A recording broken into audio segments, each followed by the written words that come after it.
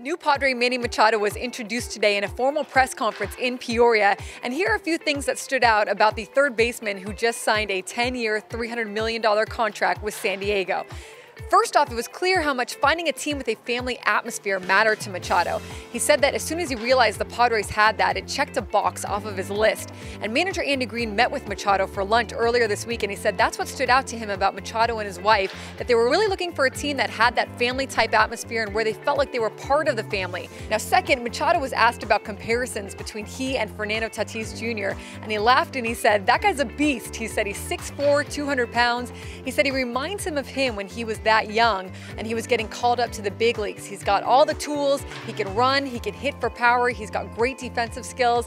He said that he wants to be a mentor to Tatis, just like shortstop J.J. Hardy was for him with the Orioles. And Machado reiterated that throughout the day, how much he wants to help these young guys like Tatis, like Urias, give them his expertise and hopefully help the team grow and get to a championship.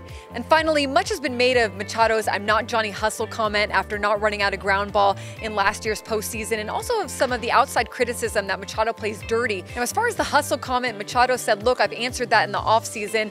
I'm ready to move forward from that now. I'm not looking back." And I asked Andy Green if he sees dirty plays the same way the outside world or maybe fans see dirty plays. And he said, everybody sees the game a little bit differently, but we're going to play with edge. He said, this is a team that needs to play with more edge on the baseball field.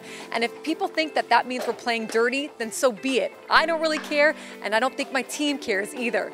Now, Machado will be eased into practices and games with the Padres. It's likely that he'll really get going in early March.